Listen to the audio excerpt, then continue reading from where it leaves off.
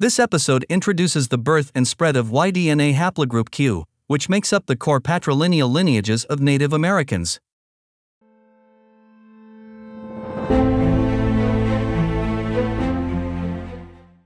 Y-DNA haplogroup Q or QM242 is of paternal descent, sharing immediate direct ancestry with haplogroup R. Haplogroup Q, along with R, is the youngest lineage. It is estimated that it was first formed about 31,400 years ago. The screen shows the ages of Y-DNA haplogroups in order. It is the main paternal lineage that makes up Native Americans. This video introduces the birth and spread of this haplogroup. The map shows that the Y-chromosome haplogroup Q is now predominantly found among Native Americans and several Central Asia and Northern Siberia peoples. In particular, Ket people who seem to live mainly in the middle and lower reaches of the Yenisei River in central Siberia. And males of South American Aborigines belong to this haplogroup at a high rate of more than 90%. 77.2% of Native Americans are in this haplogroup. Among the Central Asian Turkmen tribes, 73% of Yomut males belong to this group. You can check the high percentage of shortages through maps and charts. In Europe, it is observed with low frequency only in some regions. Haplogroup Q is thought to have originated in Central Asia or North Asia near Lake Baikal around the time of the last glacial maximum. To help understand the origin and spread of Q, let's take a brief look at the migration process through Y-DNA tracing of modern humans from Africa. Please know that the migration path of the Y-chromosome Adam's descendants is not the evolutionary process of modern humans. Nor is it talking about the time of birth of modern humans. It is to discover how some modern humans living in Africa came out of this place and spread to Eurasia through paternal chromosome tracing.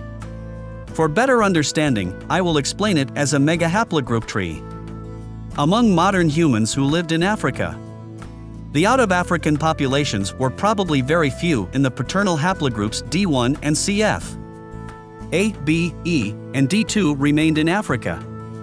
E1b1b, a subbranch of E, began to enter Europe during the Chalcolithic Age. Please look at the linked video for the migration process of E1b1b. The first groups to enter Europe were members of haplogroup C1. The C1 group shared a habitat with Neanderthals in Europe. According to the reconstructions by the BBC and scientists, their appearance is a mix of modern Africans and Asians. Their skin color was much darker than that of modern Europeans. Some of the haplogroups C2 and C1 migrated to Asia. For information on this, see Neanderthals and the first European and migration paths of haplogroup C linked at the top right. The common ancestor of most modern Eurasians is F. F is Eurasian Y-chromosome Adam. Patrilineal lineage from F to G, H, I, J, K. These groups comprise ancient European, West Asian, and South Asian peoples. K is the common ancestor of N, O, Q, and R. N can be found much in Northern Europe, Siberia, and O currently constitutes East Asians. Q is the paternal genetic type that makes up Native Americans. R is the paternal haplogroup that now makes up the majority of Europeans. KM9 formed about 47,200 years ago and likely originated from Western and Southern Asia. It is more likely that it was in South Asia, near Pakistan. A direct descendant, K2M526, formed 45,400 years ago in Central or South Asia, and they diverge into two groups. These are K2A and K2B. The Ustishim man who lived in West Siberia in 45,000 was identified as K2AM2308. Also, the man excavated from Oase Cave in Romania was K2A. Genomes derived from Neanderthals were detected in 6 to 9% of them. K2AM2308 is an ancestor of haplogroup NM231, which is highly frequent in Yakult, Nenet, Finnish, Baltic, and Sami peoples. It is also the common ancestor of OM175, which constitutes East Asians such as China, Korea, and Japan. Ancestors in haplogroup N first migrated to Asia. Then, through Asia and northern Siberia, they went to northern Europe. K2BP331 diverges into K1B1 and K2B2P295. K2B2P295 is also known as P. QM242 and RM207 separate from P1M45, a direct descendant of P. 5 videos have been produced and uploaded to the channel for the detailed diffusion path of RM207. The spread of R1A and R1B is described in European archaeological cultures. The common ancestor of Q and R, P1M45, is believed to have first appeared in Siberia around Lake Baikal 31,700 years ago. It is likely that Q and R also diverged near P1. From now on, let's look at the diffusion process of QM242. Y-DNA haplogroups P1, Q, and R are believed to have originated in the western region of Lake Baikal. In archaeogenetics, people who lived in this area during the Paleolithic are called ancient North Eurasians, also commonly referred to as ANE for short.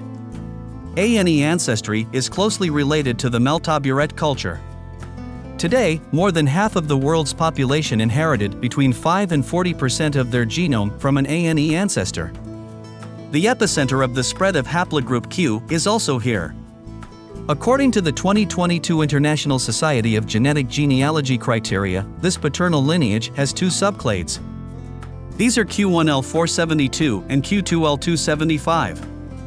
The subclades appear to have diverged 28,700 years ago.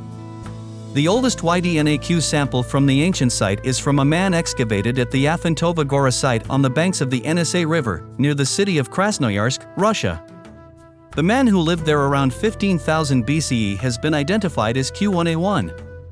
The oldest ancient sample in the Americas is the Anzac one belonging to the Clovis culture in western Montana, USA, identified as Q1BZ780. The date is 10,726 BCE.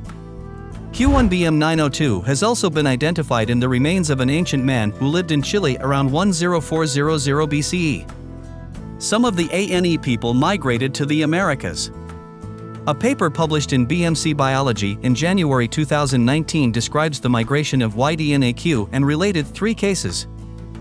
In the paper, people belonging to haplogroup Q1 who had migrated to the Chukchi region came to the Americas along the coastal route before 16,000. Between 14,500 and 15,500 years ago, they moved south to the Americas along the internal route.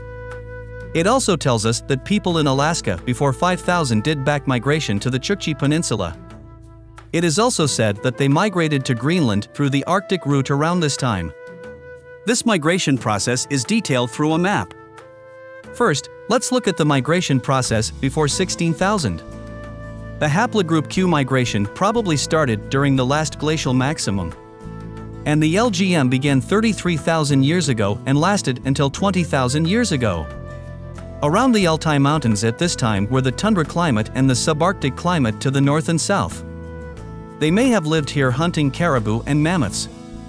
As temperatures rose toward the end of the LGM, mammoths and caribou would have migrated north, following them to pursue these prey. The populations that migrated to the Americas during this period were subclades of Q1BL56. L54 is a direct branch of Q1BL56, and M1107 belonging to this branch has moved eastward. A branch of M1107, M930, left for Alaska. M930 formed 15,400 years ago. There were substantial ice sheets in Siberia and North America. And at this time, the Bering Sea was land. This land area is called Beringia. Those belonging to M3, a direct subclade of M930, and Z780, another direct subclade of M1107, likely stayed in Beringia for some time. Geoffrey Bond, studying the geology of Ice Age deposits, created a new map of Beringia in 2008. This is Beringia 18,000 years ago. I composited this map with Google Earth in the video. Beringia was a relatively cold and dry place with little tree cover. But it was still speckled with rivers and streams. Bond's map shows that it likely had several large lakes. Grasslands, shrubs, and tundra-like conditions would have prevailed in many places, Bond said. These environments helped megafauna thrive, including the woolly mammoth, Beringian lion, short-faced bear, grizzly bear, muskox, steppe bison, the American scimitar cat, caribou, Yukon horse, saiga antelope, gray wolf, giant beaver, according to the Yukon Beringia Interpretive Center. M3 and Z780 ancestors probably lived and hunted them here. Until now, the dominant hypothesis among archaeologists was that the earliest human presence in the Americas was about 15,000 years ago. This is because the North American continent at the time of the LGM had the Laurentide and the Cordilleran ice sheet, which prevented human migration.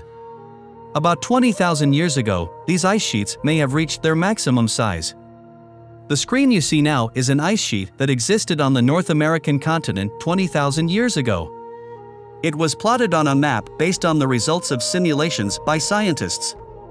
Until 15,000 years ago, these ice sheets prevented human migration inland.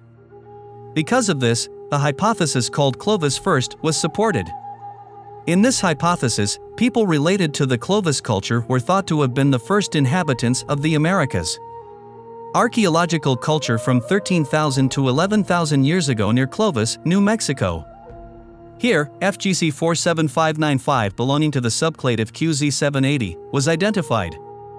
It was thought that 14,500 years ago, when the weather warmed and the ice melted, an ice corridor formed between the two ice sheets, making it possible to move south through this area. However, much evidence has been found that people lived in the Americas before Clovis. In Monte Verde, Chile, tools used by people who lived at least 18,500 years ago have been unearthed. Idaho site shows humans were in North America 16,000 years ago. The site at Cooper's Ferry along the Salmon River is more evidence humans first traveled along the coast, not via an ice-free corridor. The Gold site in Texas has yielded thousands of artifacts that could be 16,000 to 20,000 years old. Much evidence has recently been discovered that could overturn the Clovis first hypothesis. Some even claim that the Americas were inhabited 50,000 years ago. Many scholars question the dating of this claim. Currently, the claim that modern humans migrated to America 20,000 years ago, 5,000 years earlier than the previous theory of migration, is accepted in the archaeological community. They are presumed to have migrated through coastal rather than ice-free corridors. Beringia was already inhabited 20,000 years ago. The QZ780 and QM3 may also have been part of these groups. Since QZ780 formed about 15,400 before the present and QM3 formed about 14,900 before the present, they may not have migrated to the Americas 20,000 years ago. There may be other as yet undiscovered populations.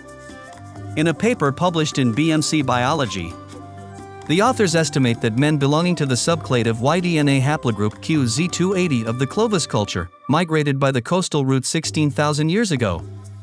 M3 was thought to have moved south after the ice-free corridor was created.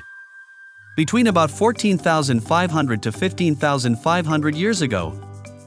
At 10,000 before the present, the Cordilleran ice sheet on the west coast of North America melts. By this time, Beringia has also disappeared into the sea. The Laurentide ice sheet is also about half melted, and on the west side of the sheet, melted glaciers create huge lakes. Its name is Lake Agassiz. This lake is blocked, and the ice sheet's edge melts, causing vast fresh water to disappear into the Labrador Sea. This event blocks the circulation of the Gulf Stream of Mexico, and again cools the Earth to the temperature of the Ice Age for 1,000 years. Climatologists call this the Younger Dryas. It is an event that changed the map of human civilization.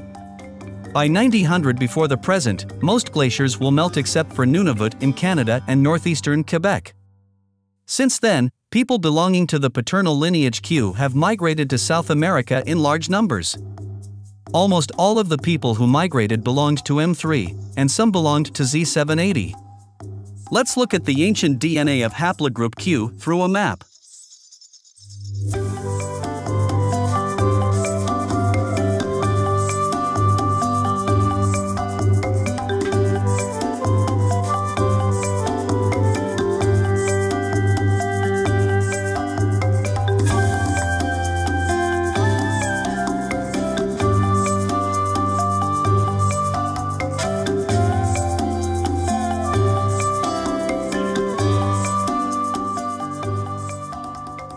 Let's go back to the Y-DNA haplogroup Q migration process.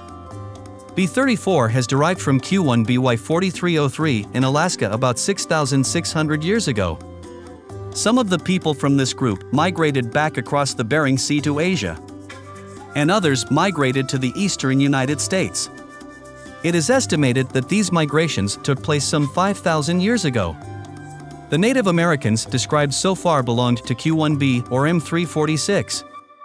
Some of the people in Q1a F1096 also migrate to America. That period was about 5,000 years ago. Q1a F1096 has first formed somewhere west of Lake Baikal 26,100 years ago. It diverges into Q1A1 F746 and Q1A2 M25 between about 23,800 and 20,600 years ago. Some of the people on F746 make the long journey to Alaska. They arrived in Greenland via Alaska about 4,000 years ago. B140, a subclade of F746, is believed to have formed here. Some of the F746 subclades are destined for East Asia. This is the M120. A branch of Q1A2, L713, also headed for the eastern end of Siberia around the same time, and sailed to the Aleutian Islands. So far, we have schematically explained how Native American Y-DNA haplogroup Q migrated from Asia. The next video will introduce the process of spreading Y-DNA Q to Asia and Europe. Please give a thumbs up, subscribe, and turn on notifications.